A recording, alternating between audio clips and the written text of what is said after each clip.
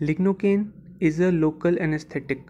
Lignocaine is added to adrenaline for two main functions. First is infiltration block.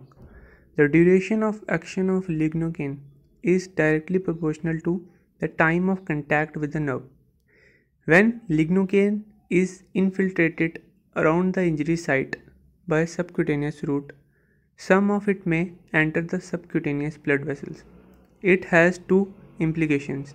That is, lignocaine goes away from nerve of injury site, thus its action quickly diminishes. The lignocaine which has entered the blood vessel may go to heart and brain, causing systemic toxicity, that is cardiotoxicity and neurotoxicity. Addition of adrenaline causes vasoconstriction, and thus lignocaine is not able to enter the blood vessels, resulting in prolongation of duration of action, less systemic toxicity. Adrenaline provides bloodless field for surgery. Second function is spinal anesthesia.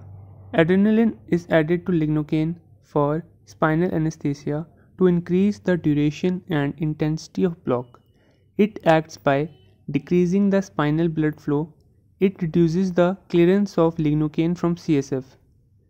Acting on the alpha-2A receptors, it reduces the tiring of neurons and inhibit the release of pain mediators like substance P and neurokinin 1.